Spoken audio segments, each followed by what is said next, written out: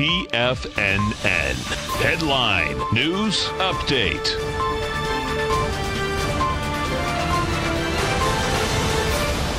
Good afternoon, everybody. I'm Tommy O'Brien, coming to you live from TFNN headquarters in St. Petersburg, Florida. It's Friday, 2 p.m. Eastern Time, 2 hours left to go in the trading week, and we got markets ending quite a week on positive territory. Dow Jones up 175 points, trading at 25,884. S&P's up 19 points, trading at 2831, and the Nasdaq up a full percent, 76 points in the positive, trading at 7706. Got some negative action in the dollar index, off 204 ticks, trading at 96,035.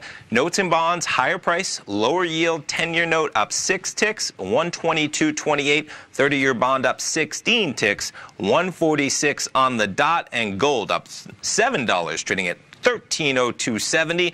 We'll start it off. Let's jump over to the futures market. We'll start it off with the Dow. A little bit of a roller coaster in both directions. 8 a.m. this morning, we're trading at almost 25,890. You see the Dow trade from 25,890 all the way down 200 plus points to 25,680, and from there, boom, we're up more than 200 points back to higher trading action, 25,920, looking at that June future Dow contract. Nasdaq 100, a little bit of a different story, not too much of a pullback, almost at session highs, trading at 73.54. Just before the market opened, we were trading down there at about 72.85, so there's your 70 Nasdaq 100 points to the positive side. S&P's trading at 28.31, highs of the session 28.35, made just about an hour ago. Crude oil, volatility in both directions as well. 4 a.m. Eastern Time, trading up there almost at $59. We trade all the way to 57.80.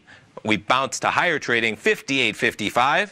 Gold contract trading at 1302.57, and the pound trading at 132.83. In terms of what else you have happening across the market, checking in on the VIX. Quite a volatility number, as you would expect.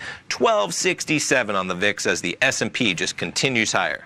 Some of the higher moving stocks out there, you got Tesla down almost 5%. They launched their Model Y, their crossover SUV, $39,000 in the market. Kind of just not quite living up to what they might have hoped from that crossover SUV vehicle. Maybe it's going to be taken away from some of the Model 3 orders. Maybe it's just not going to have the demand they thought. Nonetheless, Tesla down 275.63. Stay tuned, folks. We got our man Dave White coming up right now with the Power Trading Hour, and then Tom O'Brien wraps up the trading week live from 3 till 4. Stay tuned, folks. Have a great Friday.